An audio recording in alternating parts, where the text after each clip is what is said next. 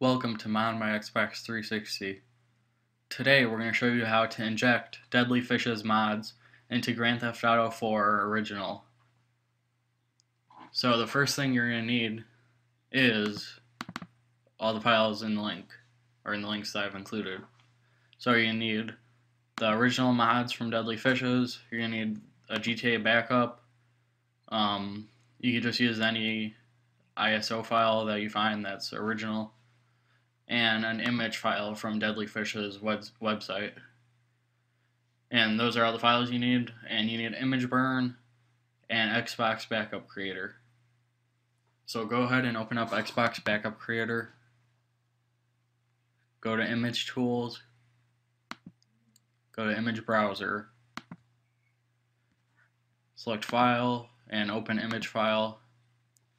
Now navigate to your backup copy of Grand Theft Auto 4 Original. So mine would be over here, and mine would be this.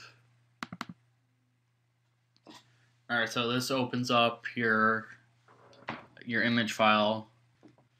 So the first thing you want to replace is common.rpf. So you're going to right click it, replace, and find the mod file that you downloaded from Deadly Fish's website. So in my case it would be over here, and then select the common.rpf. So let that do it. And the next thing you're going to need to do is xbox360.rpf, and Deadly Fish's mods, they called it Xbox 360 map mod collection for original. So just like that.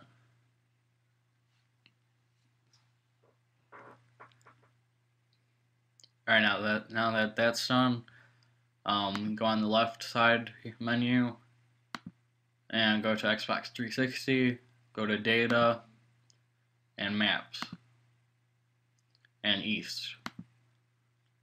So these image files over here, you're going to want to replace a few of them that are included with Deadly Fish's image files. So we'll start with this one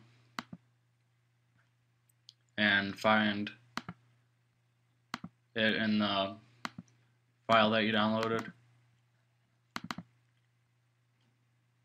See, there's E, M, and W. So I'll start with E.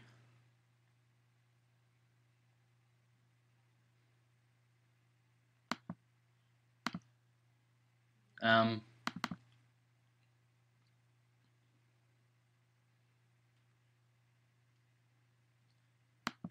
and W.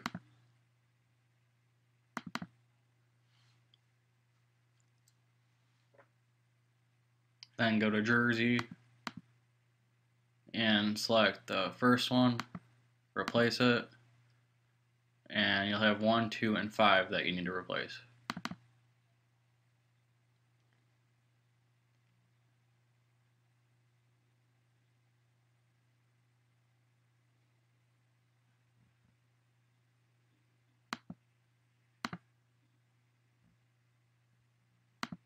Oops.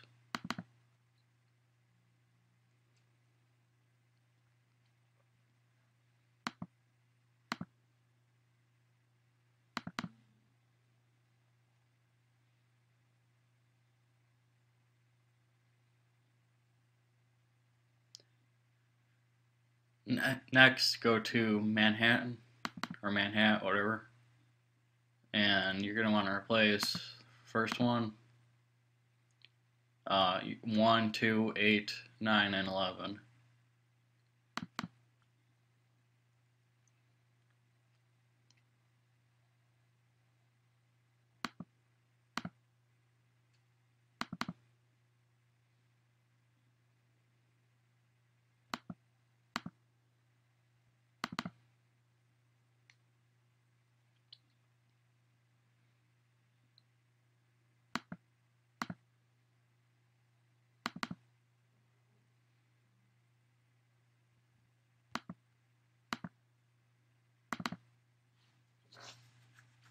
And after you have finished that, that is it for injecting the files.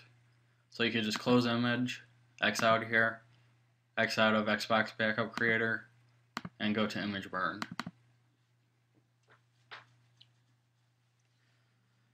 So first of all, you need to go to Tools, Settings, and make sure these settings look right, like how I have them.